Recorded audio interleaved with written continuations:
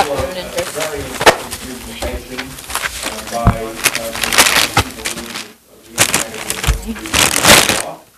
she is going to be speaking today at the precise, I'm going to get this just right, on comparative constitutional issues in the craft of the new constitutions in Burma and Liberia.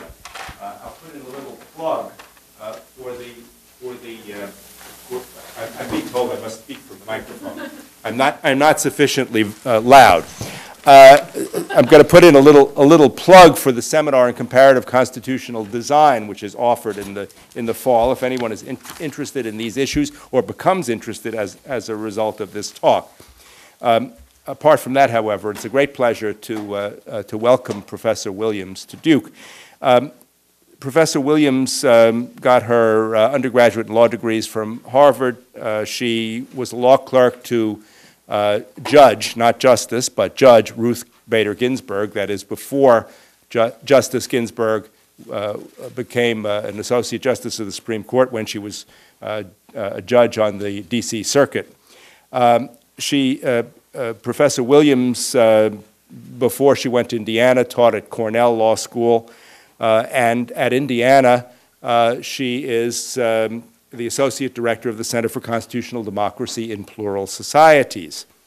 That center is both studying and promoting democracy in several ethnically divided societies. Most of its work to this point has been concentrated on Burma and Liberia, and that's what Professor Williams is going to speak on today. I should tell you a little bit about the center, although I'm sure she's going to tell you more about it. The center is both interested in learning and in applying what it's learned about constitution making in divided societies, and it holds some conferences, it does some training, and it does consulting in various countries. Well, I'm not going to occupy the time here talking about what Professor Williams is going to tell you about, so I'm very pleased to introduce and to welcome Professor Susan Williams.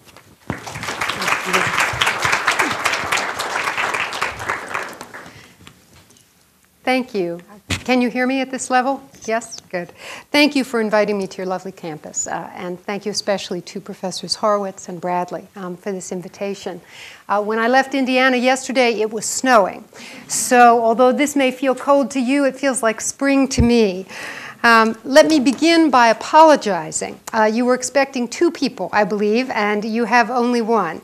Due to a combination of babysitter cancellation and illness in my family, my husband David was not able to join us today, and he sends his regrets. What I'm going to offer you today is more of a narrative than an argument. It's the story of the unfolding constitutional process in Burma and Liberia, and of our center's involvement in that process. And it will, of necessity, be a broad survey of a large landscape of constitutionalism. I hope that we'll be able to examine particular features of that landscape in more detail in the discussion after I speak. So first, as Professor Horowitz anticipated I would do, let me tell you a little about our center. The purpose of the center is to provide education and advice to democratic reformers seeking constitutional ways to deal with ethnic, religious, racial, linguistic, or other divisions in their societies. All societies have such divisions, of course, but in many countries, these are the fault lines that constantly imperil democracy. And while which particular divisions matter varies widely between societies, there are some commonalities as well. For example, one way in which every society is plural is that they all include more than one gender.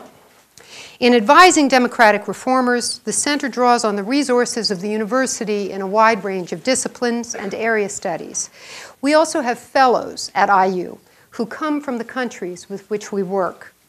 The fellows are studying law as LLM or SJD students, but they're also actively engaged in the work of the center as translators, as teachers, and as members of the constitutional drafting teams. The model for our work is very much the lawyer-client relationship. We understand ourselves as educating the drafters about the constitutional possibilities, helping them to formulate their own goals, and working with them to design a constitutional text that will best promote those goals. We see this as a long-term commitment to a particular country, and we understand the constitutional process to extend beyond the drafting and ratification of the Constitution and include the statutory and administrative mechanisms that will be necessary to make the constitutional order effective. So we expect to be working with our partners for many years to come. The two countries with which we have the most established relationship are Burma and Liberia.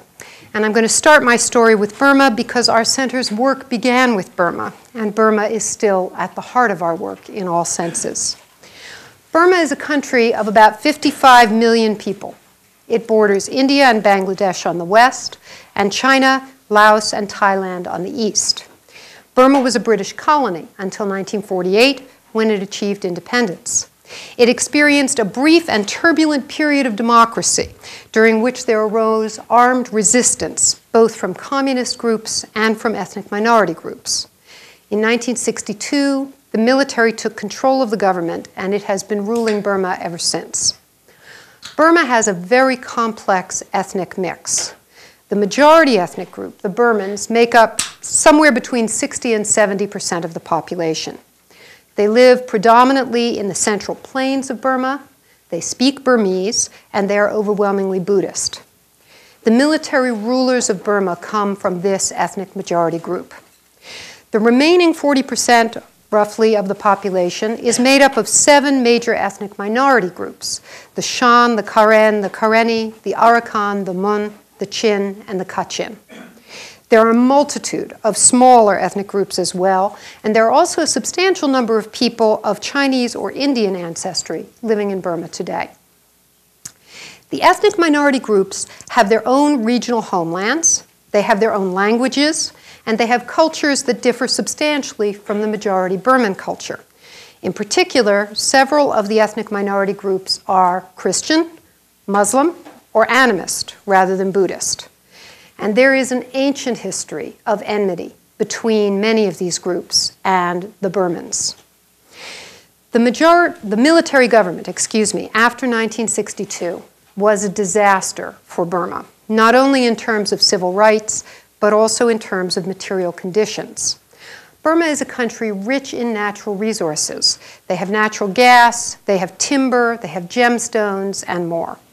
It was once called the Rice Bowl of Asia, but now it's one of the poorest countries in the world.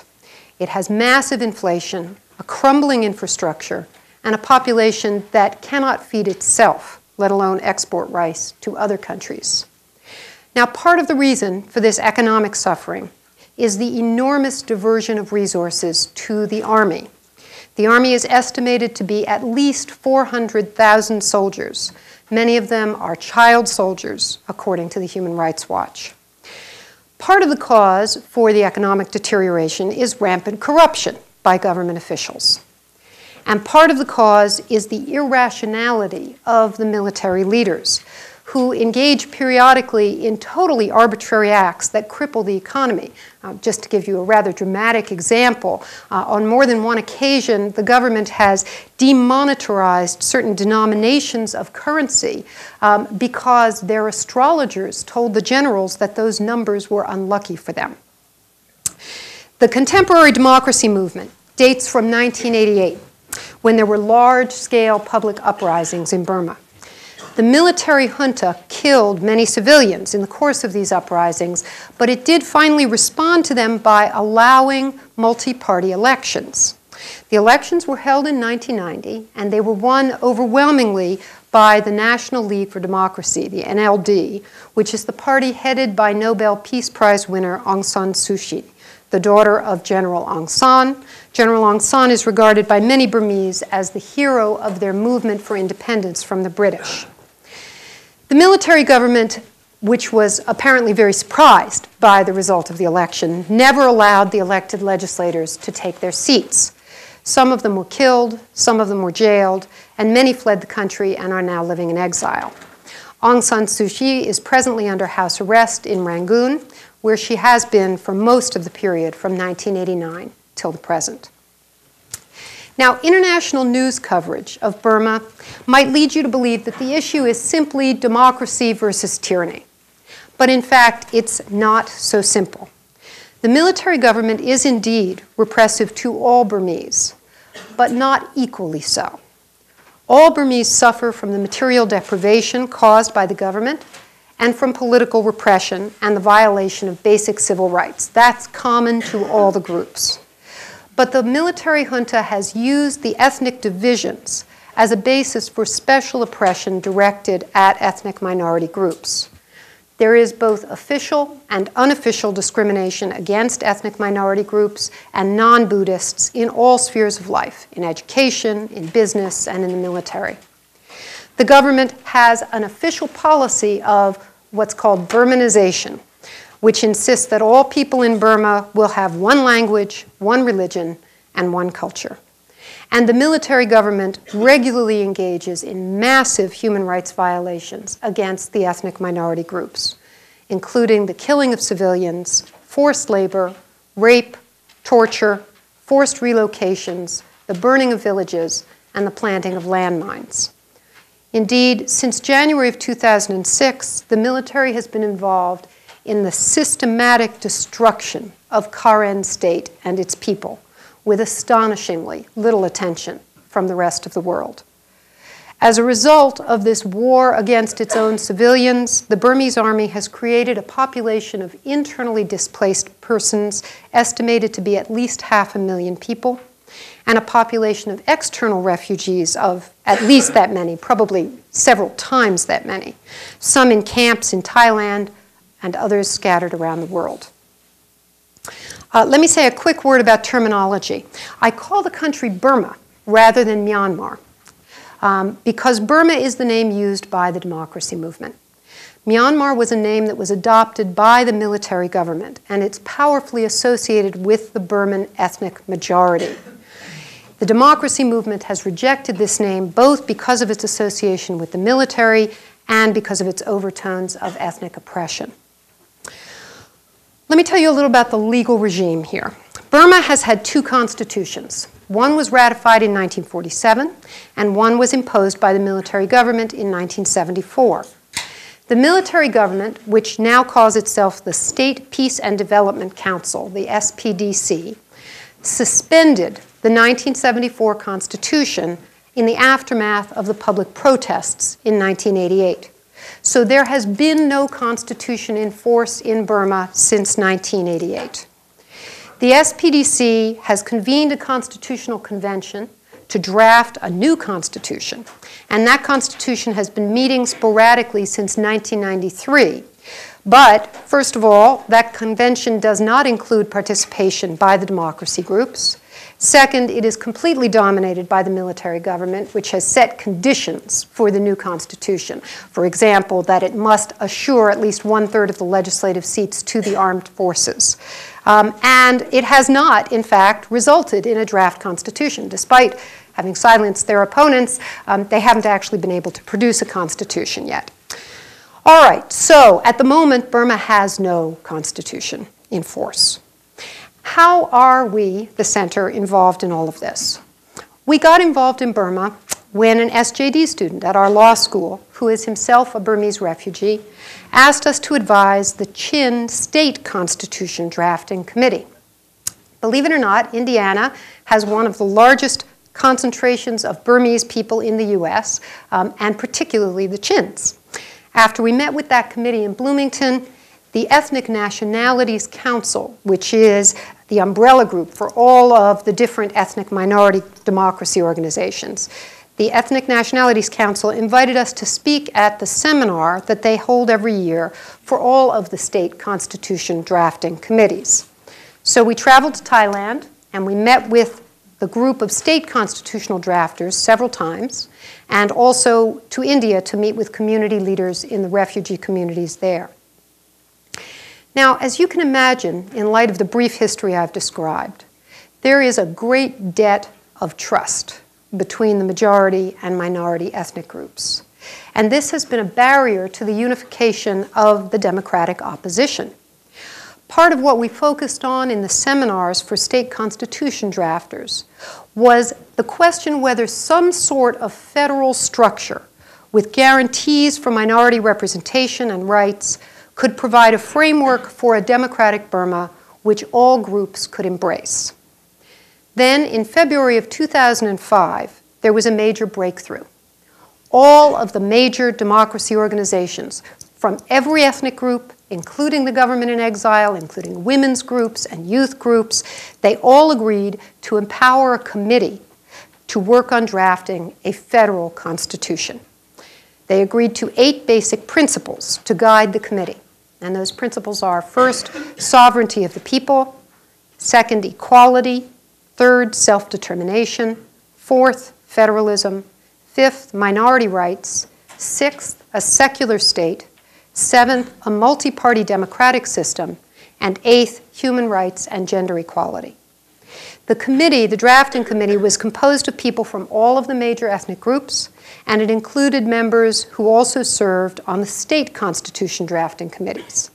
And we were asked to serve as the technical advisory team for the drafting of the federal constitution. We met with the committee in Thailand in 2005 to go over their first draft, and that draft was brought back to all of the authorizing groups in the spring of 2006 and ratified by them. The drafting committee then went back to work on a second draft.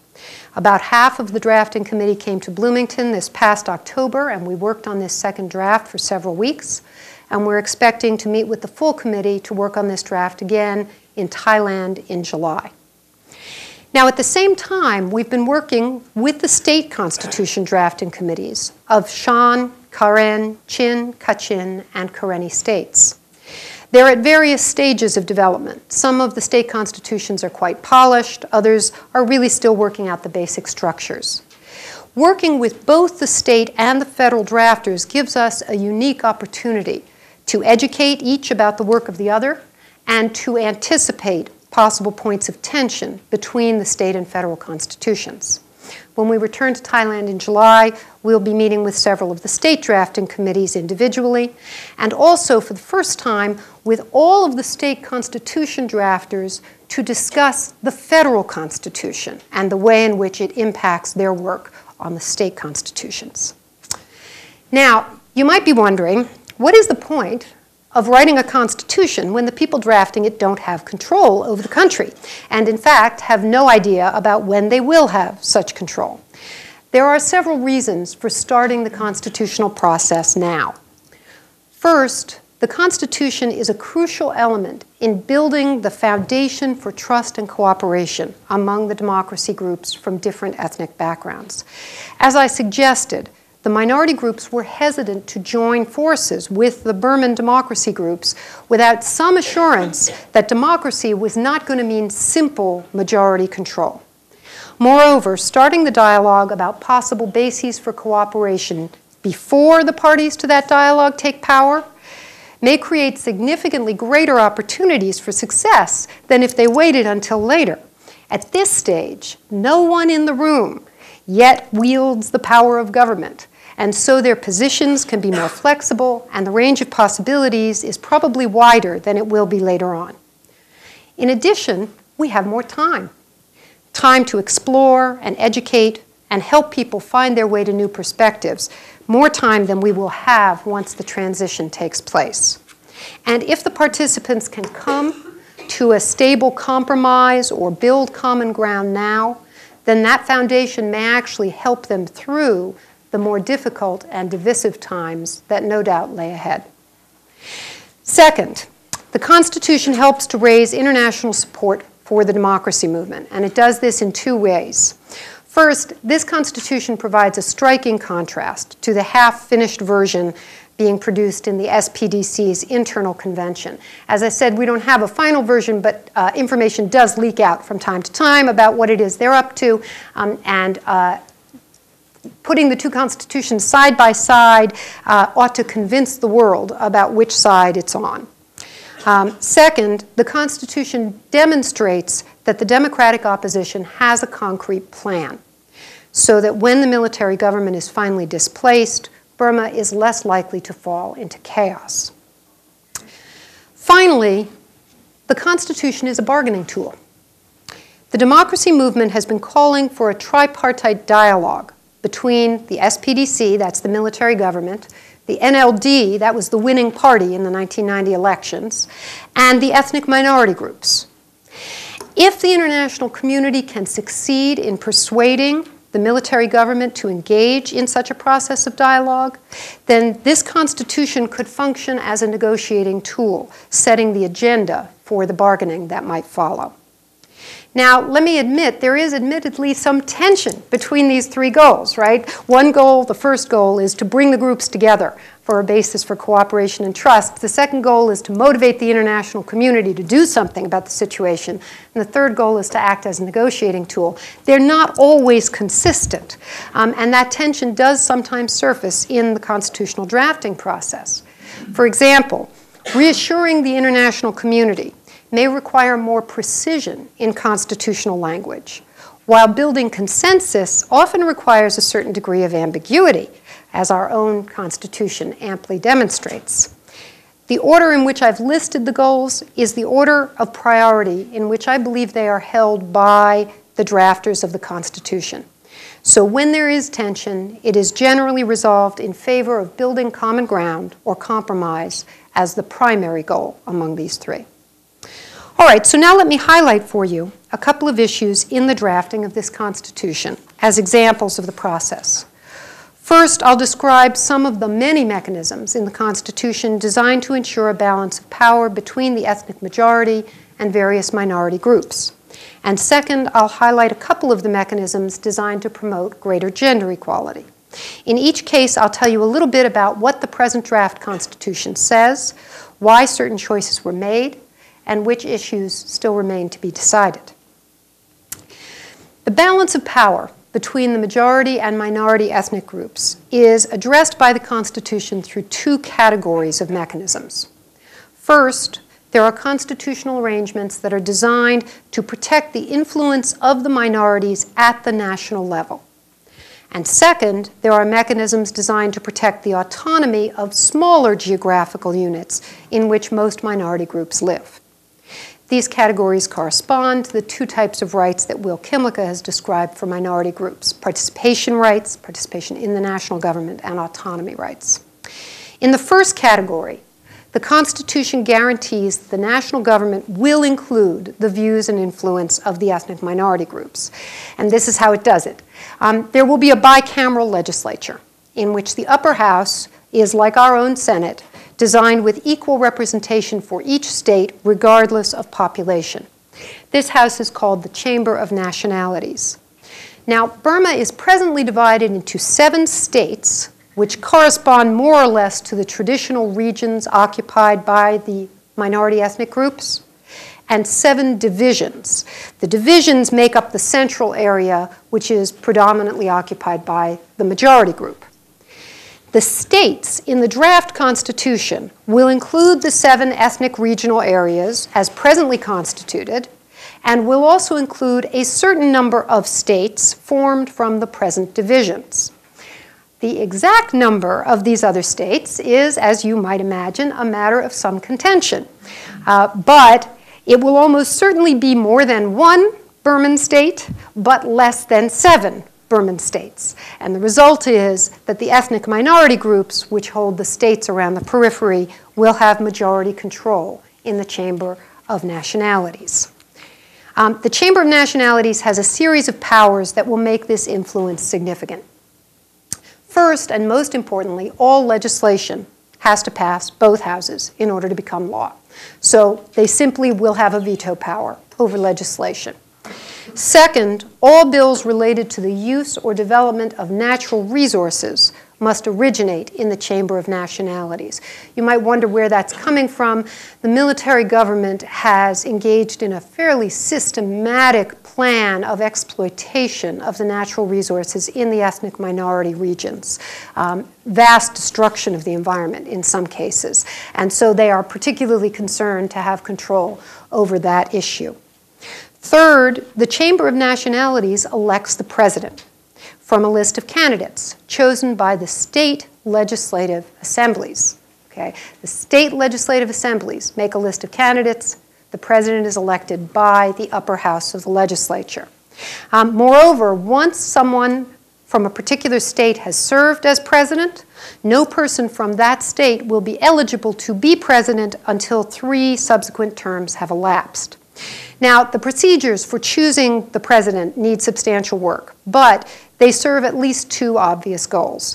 First, to ensure that the presidency can't be dominated by persons from any one state, and second, to ensure that the president is someone acceptable to at least most of the ethnic minority groups which will control the upper chamber.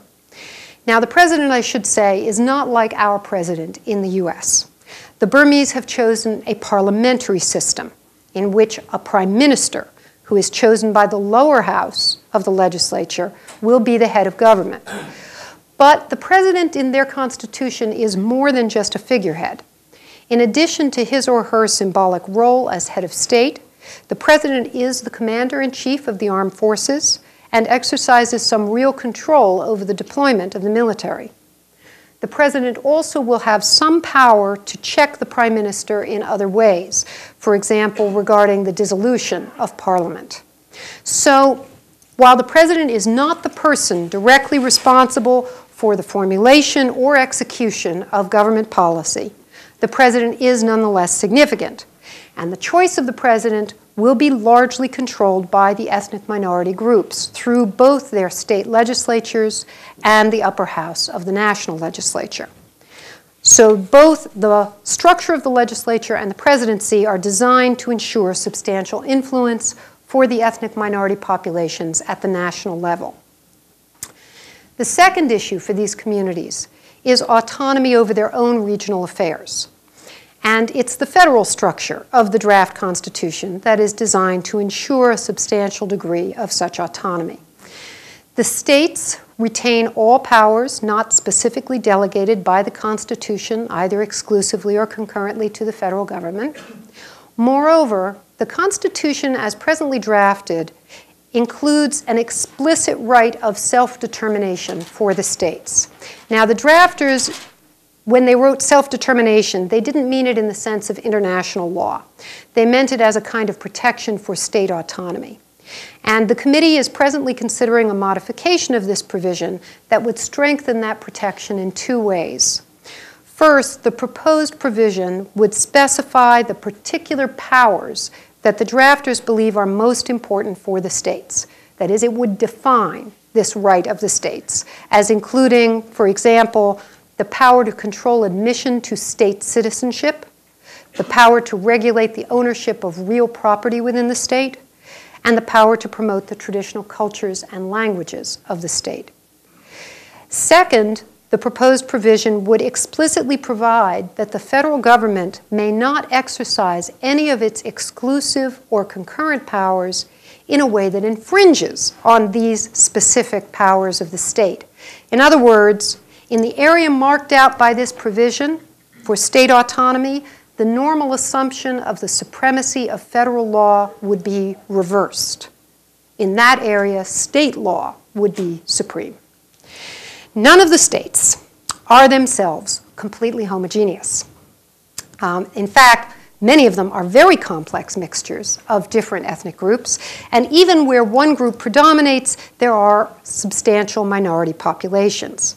The drafters of the Constitution wish to protect these groups as well, not just at the level of the state, but at smaller levels. And one of the provisions, which still needs a lot of work, would allow ethnic minorities within a state to petition the state for the creation of an autonomous region or territory. Now, I have to tell you, it's very unclear at this stage what rights or powers of self-government would come with designation as an autonomous region. It's also unclear what exact process will be used to make the decision about whether or not to create an autonomous region. And it's also unclear whether there are any standards that are supposed to be applied in making that decision, or whether it's strictly a political decision. And finally, it's uncertain whether this provision is intended to create justiciable rights that could be the basis for a claim in court. Could someone sue the state legislature if they fail to designate an autonomous region? We don't know yet. We've just begun to talk about this issue, and I suspect that this is not going to be an easy one to resolve. Finally, we've worked closely with the drafters to try to ensure that these protections for ethnic minority group participation and autonomy don't generate even greater division and hardening of the boundaries between the groups.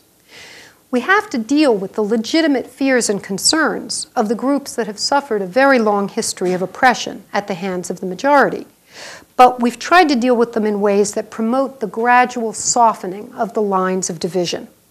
So, for example, in the federal Constitution, the states are defined not by ethnicity, but by geography, allowing for their gradual disconnection from ethnic origins through natural movements of population. The present draft Constitution actually describes two categories of states, those that are the traditional homelands for particular ethnic groups and those that are not. But these two categories of states have no constitutional function in this draft. Both sorts of states are treated exactly the same way under the Constitution. We have suggested that the drafters drop this provision so as to eliminate the symbolic differentiation between the different sorts of states. The federal Constitution also protects a series of individual rights that will limit the abilities of states to enforce ethnic or cultural homogeneity. First, the Constitution protects the right of every citizen of the federal union to equality, regardless of native birthplace, ethnicity, and native language, along with all of the usual categories like race, gender, and so on. The Constitution also protects the individual's right to worship and practice his religion and to promote his culture, customs, and languages. And importantly, the Constitution protects the right of a citizen to travel anywhere in the federal union and to reside and work in any member state. Thus, there will continue to be movements of population from one state to another. And once there, the newcomers will be entitled to a series of rights protecting their own cultural and religious practices. In addition, we've been working with the state constitution drafting committees to reconsider some of their initial decisions regarding state citizenship. Some of these committees were inclined to define citizenship in ethnic terms for their states, or at least to make it easier for people of a certain ethnicity to claim or reclaim citizenship. We've pointed out the difficulties with this approach, beginning with the problems of identification, who counts as a member of the group, and moving on to the issues of permanently disenfranchised domestic populations. And the state constitutions will, I believe, ultimately disconnect state citizenship from ethnicity sufficiently to allow for the gradually increasing homogeneity to broaden the identities of the states. Okay, let me turn from ethnicity to gender. As I mentioned earlier, Burma has had two constitutions since independence, one written in 1947 and one in 1974. There were no women involved in the drafting of either of these documents. The present constitution does have women on the drafting committee. There are 3 representatives of the Women's League of Burma, which is an umbrella group that sort of includes representation from all of the women's groups in the democracy movement. Unfortunately, though, none of the other groups which contributed members to the drafting committee, including all of the ethnically based groups, the NLD, Aung San Suu Kyi's party, and the government in exile, none of them included any women among their representatives. The lack of women in the constitutional process is, of course, quite consistent with the role of women in Burmese society more generally. While the international face of the Burma democracy movement is the face of a woman, Aung San Suu Kyi, women still hold very little of the power, either within Burma or in the exile community. Women's health, literacy, and economic status is systematically lower than men's, and the traditional gendered division of labor means that their family responsibilities make leadership positions difficult for them to hold. There is some variation among the different ethnic groups in terms of gender roles and women's representation, but all of the groups share the same basic problem of substantial underrepresentation. We've worked with the WLB, the Women's League of Burma's representatives, to craft particular language to address their concerns with the Constitution. And let me focus on just two of the mechanisms that they've proposed. First, they'd like to modify the basic equality guarantee in the Constitution in several ways. The present draft says every person shall be equal before the law, irrespective of gender. And they would like to expand this article in 5 ways. First, they'd like the equality guarantee to explicitly adopt a substantive rather than a formal model of equality. So the focus will be on the impact of a law on gender hierarchy, rather than on whether the law facially treats men and women the same or not. Second, they'd like to add certain additional categories to the bases on which discrimination is prohibited. These categories have a particularly damaging impact on women, but they're sometimes not included within the idea of gender equality, such as marital status and pregnancy. Their third goal is to explicitly authorize affirmative or positive action by the government to promote the equality of historically disadvantaged groups. And for this, they can borrow directly from the South African Constitution and the Canadian Constitution. Their fourth goal is to allow for the possibility of horizontal application of the equality right to private forms of discrimination, where that's appropriate. In other words, equality would be guaranteed not just against government action, but also against action by private parties. Again, we've borrowed the application provision from the South African Constitution with some minor modifications to allow courts to apply the constitutional equality provision to private actors in some circumstances. And their fifth goal is to include language creating a positive right to gender equality and a corresponding duty on government to promote equality in all spheres of life. This provision, in other words, would not merely allow affirmative action if the government chooses it, it would require affirmative action in certain circumstances. It would operate on the model of international human rights instruments such as CEDAW, the Convention on the Elimination of All Forms of Discrimination Against Women, which, by the way, Burma has signed. The second major proposal that the WLB has made for modifying the Constitution concerns a quota for women in decision-making positions. They would like a 30% minimum quota for women in both houses of the legislature. Ideally, they would also like a similar quota for appointed offices in the executive branch and the judiciary. The rest of the committee has tentatively agreed to the legislative quota, but not yet to the other parts. And by the way, a quota for women in the legislature is something Americans, I think, really only began to hear about with respect to Iraq and Afghanistan. We may, for that reason, think that it's a strange and unusual creature, but in fact, over 40 countries now require gender quotas of one form or another, either in their constitutions or their laws, and another 50 voluntarily impose quotas. The political parties voluntarily impose quotas on their candidate lists. The language proposed by the WLB for the legislative quota leaves the precise design of the quota mechanism to the legislative body that is responsible for designing the electoral laws.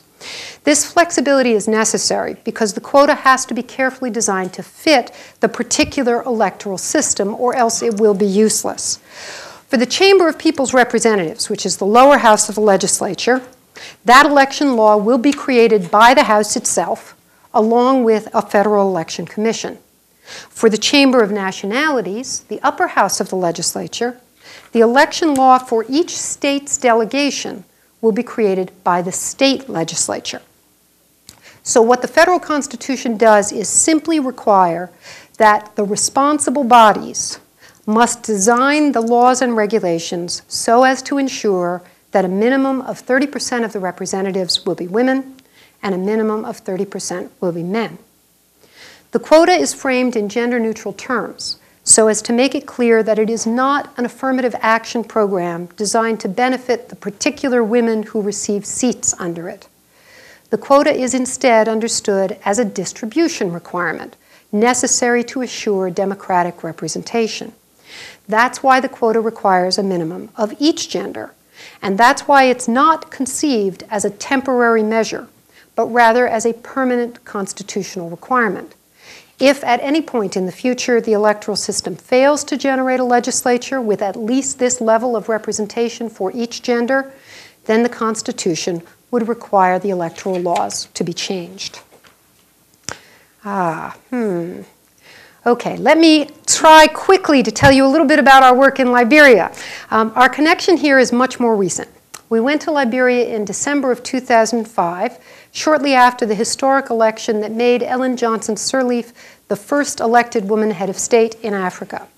In fact, we arrived at the Monrovia airport only hours after George Weah, who was the losing candidate in the presidential runoff election, had a press conference at the airport in which he announced that he was the president of Liberia.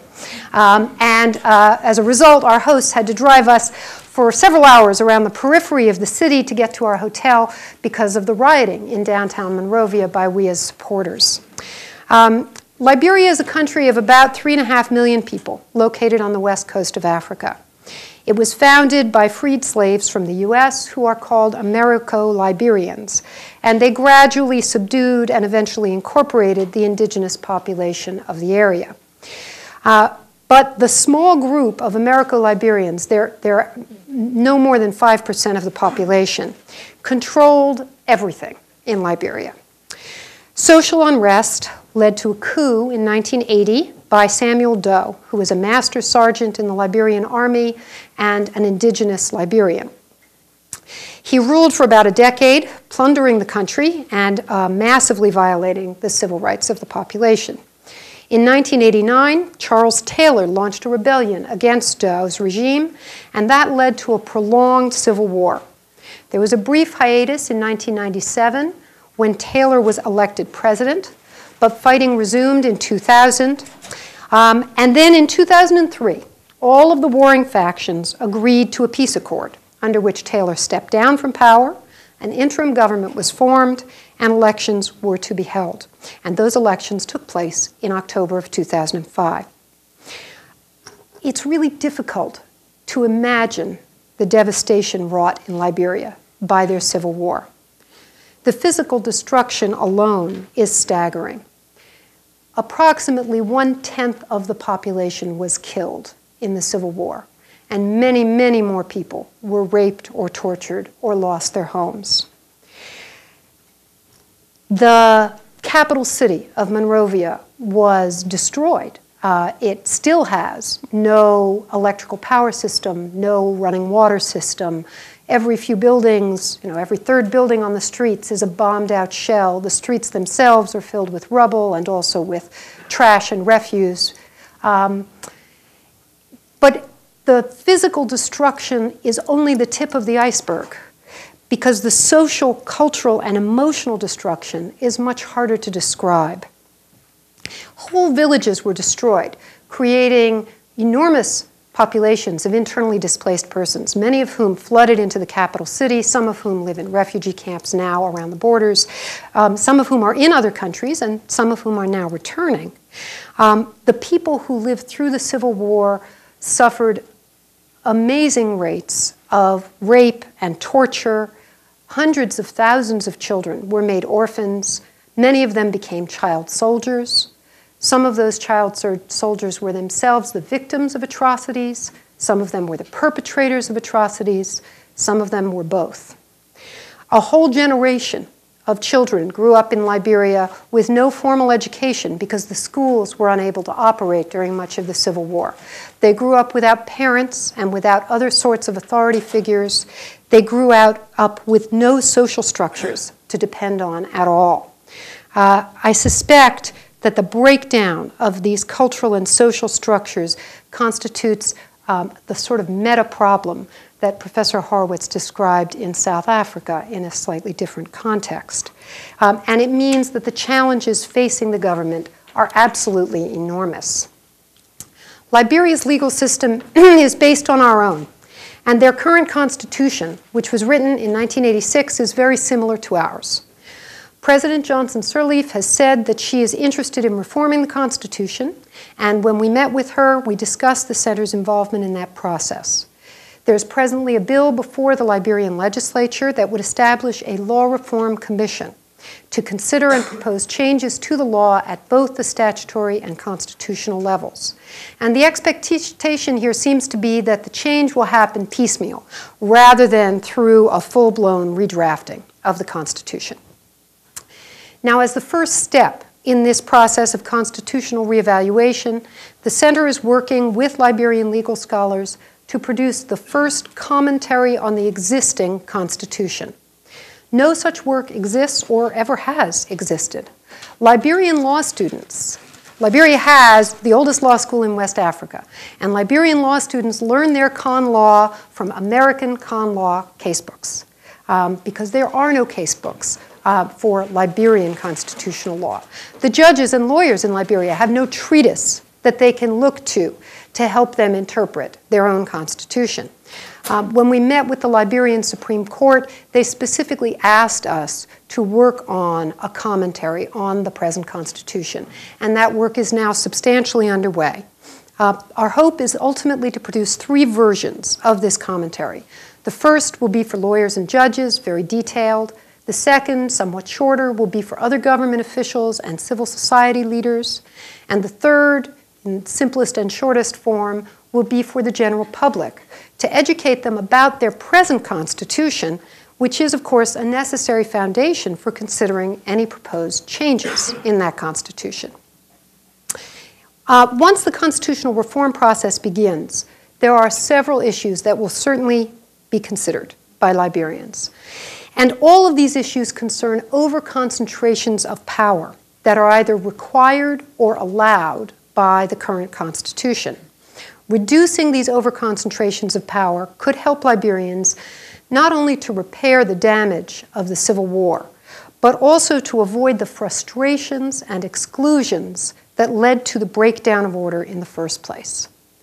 In Liberia, power is over-concentrated in 4 ways. First, in the president, as opposed to the other branches of government. Second, in the central government in Monrovia, rather than in the hinterlands. Third, in Americo-Liberians, rather than in indigenous people. And fourth, in men, rather than in women. All of these over-concentrations are exacerbated by the lack of adequate protection for freedom of speech, because, of course, that means that the people excluded are not able to make their voices heard to protest their exclusion.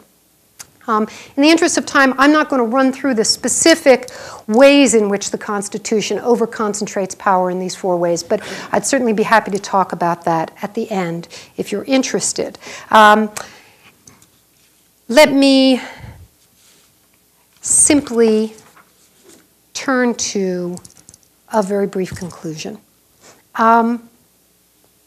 Just let me say a word about the experience of working with people from these countries.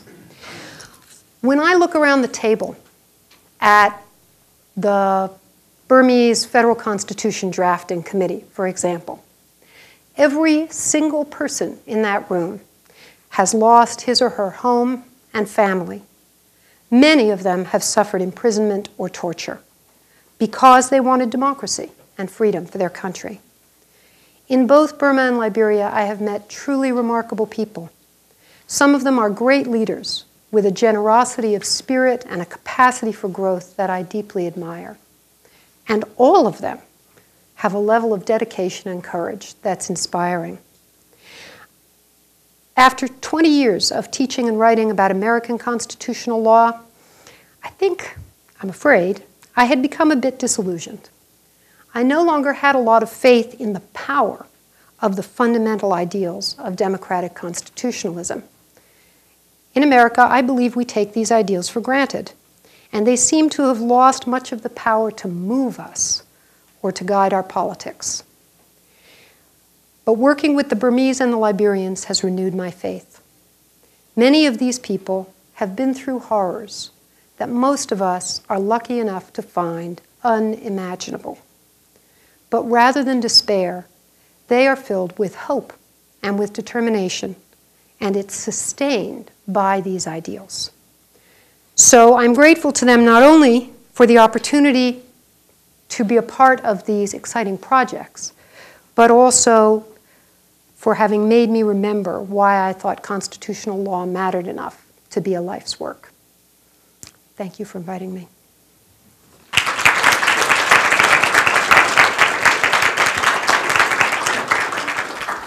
Professor Williams is willing to take questions. We have about 10 minutes for questions. So. I am, but I think I'm going to sit down if that's okay.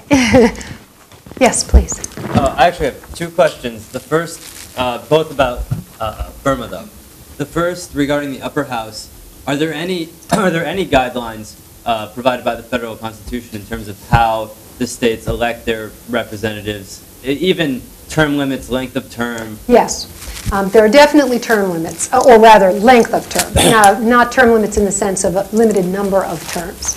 But the upper house at the moment is designed for a 6-year term. And there is a set number in the Constitution, although there is some argument over whether it needs to be adapted, but there will be a certain number of representatives from each state, probably 6 from each state in the upper house. But that's it. And that leaves the states a great deal of flexibility. They could elect all 6 at large over the whole state. They could design electoral districts and elect 1 or 2 or however many from each district. They could create various sorts of requirements for the position. There are requirements in the Constitution about age, residency, and so on, but that's all. Yeah. And my second question was, in regards to the lower house and the prime minister and his ministers, are there any requirements there for the different ethnicities in terms of belonging to the cabinet being appointed there, or is it just a kind of implicit assumption that in forming coalitions they will kind of make up a variety in a representative group? That's a really good question. At the moment, there are not any distributional requirements for that. And I think that is something that we should be thinking about, at least considering possibilities. Because the way the Constitution is seen by the Burmese drafters at the moment, the lower house belongs to the majority. Now, the majority may not always be simply Burman. It may not always be simply the majority ethnic group, but whatever the majority is, the lower house belongs to them.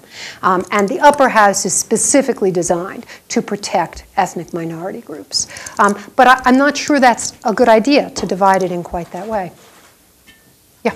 My question deals with Burma. The first part deals with how I guess the constitutional formation has gotten the military group to sort of buy into this structure. And the second part is what constitutional protections are in the Constitution to prevent like another military coup. Good. On the first question, the answer is the military government has not bought into this. The military government is running its own constitutional convention. It rejects the democracy group's efforts to do a parallel constitution. It rejects still any possibility of a dialogue outside of its own convention. So they're no part of this at all. And the democracy groups are counting on the international community to bring pressure to bear on the military government so that at some point in the future they may be able to sit down with them with this constitution in hand. Your second question was protections in the Constitution. There's a lot of interest about how the military will be structured in the new Constitution.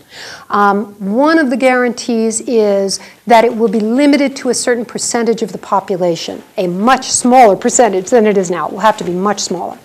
Secondly, there will be distribution requirements. The military will have to reflect the ethnic mix of the nation, not by ethnicity, but by state, again.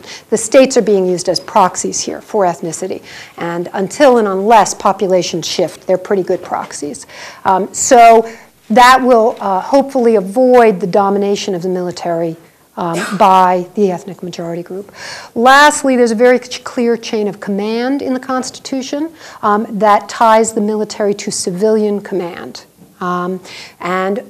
Well, no, I shouldn't say lastly. Lastly, after that, there are a series of constitutional rights guaranteeing freedom from imprisonment, freedom from torture, freedom from extrajudicial killings, and so on, the sorts of things the military is engaged in. Now, obviously, you have to have a court system with the power and the independence to enforce those rights. And creating such a thing will not be easy in Burma, where the courts for 40 years have been under the thumb of the military. Someone told us a funny story. They said, being a judge in Burma is the easiest job in the world. All you have to know how to do is answer the phone. Okay, yeah. What are the incentives for the minorities to stay together in the one country? Why not split? There have been states that were hard to convince that they wanted to join. The Arakan state in particular, for a long time, insisted that it was not part of Burma and did not want to be part of Burma. But all of them have now agreed to be part of the nation, and the reason is they really are not economically viable on their own. Almost none of them would be. Almost all of them could benefit from their connections to each other in a well-functioning democratic system. They're obviously not benefiting very much right now, but they project that their futures would be better if they face them together than if they face them alone. It's a practical judgment. Yeah. I know you spoke about allowing minority populations to petition for independence. So how does that kind of, or does it undermine the integration that you're trying to accomplish there? It's a really difficult situation, and as I suggested, that's one part of the Constitution that is really in the very early stages. The idea here would not be independence as in an independent nation. It would be an autonomous region. Now, what exactly that means, no one has yet said. Okay? But it certainly would not mean independence at the level of making their own foreign policy, for example. It would mean control over their internal affairs that is presumably greater than they would have simply being a subunit of a state. Okay? And beyond that, I can't tell you too much about the specifics because I don't know yet. But I don't think it would threaten the unity of the country as a whole in the way they are envisioning it. It might well, though, threaten the gradual disconnection between government structure and ethnicity, which is, I think, one of the goals, but a very long-term goal. Can you speak a little bit about how the Constitution would restructure the judiciary? In Burma? Yeah. One of the big issues for Burma is that it's going to be a federal system. So there will be both state and federal judiciaries. And of course, we're working on both kinds of constitutions. The federal constitution, and this actually is, I should say, federalism is extremely mysterious to people elsewhere in the world. You know, it's not actually a very common thing, and they don't understand how it's supposed to work, and especially with respect to the judiciary. So we have a federal judge, David Hamilton, who is on our board and who is helping us to advise the Burmese about what a federal judiciary would look like. They envision it as having a constitutional court and a Supreme Court, and some number of lower federal courts to be determined by the Assembly, the legislature. So similar to our structure except for the separation between the Constitutional and Supreme Court. They have specified the jurisdiction of these courts, but in ways that I think is fundamentally unworkable because they don't have a clear sense of what a federal judiciary is like. So that's going to need to be rewritten, and they're working on that now. The real issue is independence rather than how many courts and at what levels. And some of that is constitutional. There will be constitutional protections for judges' tenures. They will have to be removed through a constitutionally mandated process. There'll be protection for their salaries. Those are constitutional mechanisms for assuring independence. But a great deal of judicial independence is cultural rather than constitutional. And there are, in fact, very interesting issues in both Burma and Liberia about how the process of writing or rewriting a constitution might contribute to the culture that's necessary to sustain that document in the long term. Yeah. Yeah, the way the upper house is conceived or has been conceived in Burma seems to, I think, almost in my mind, guarantee that you'll have a president who is an ethnic minority.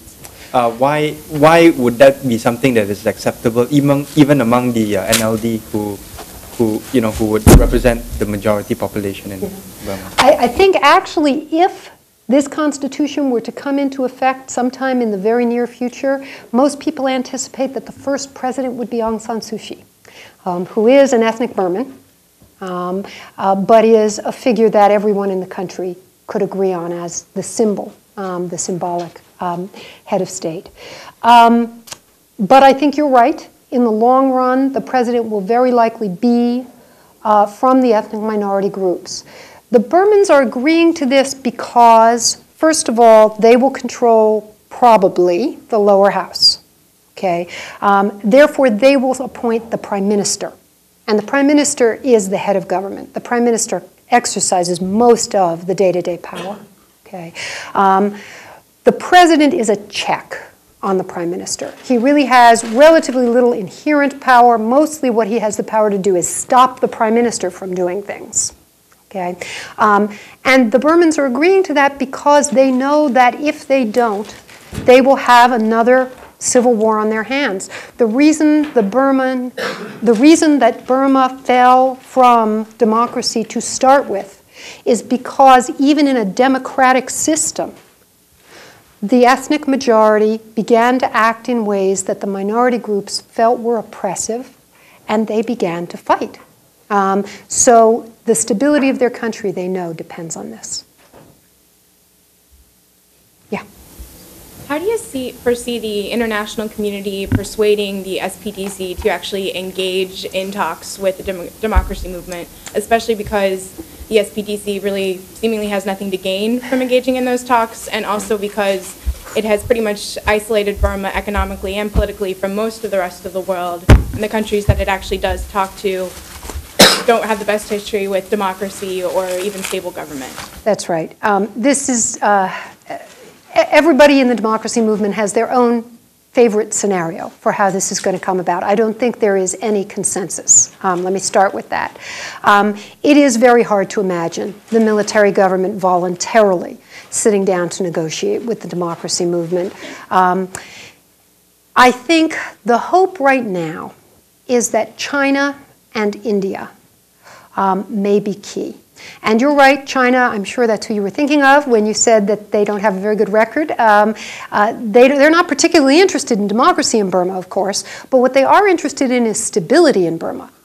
China is having a number of problems because of Burma. There's a huge flow of HIV and drugs across the border from Burma to China. And China is not happy about that, and the Burmese government is incapable of stopping it. Moreover, China doesn't want to see another revolution in Burma. That is, they don't want to see sort of rampant anarchy. There is anarchy in border regions, but they don't want it to overtake the whole country. And lastly, Burma has become such a pariah state in the international community. It's not clear that China wants to spend its moral capital defending Burma. It's got costs for China's standing. And it's not clear what it's getting back for those costs. So there is some hope that in the long run, China might be persuaded to put pressure on them. And India, of course, has much clearer interests in doing so. The argument on the other side for India, unfortunately, is economic. They have a lot of ties, economic ties, to the military government. Well, thank you very much for this really interesting and informative. Thank you.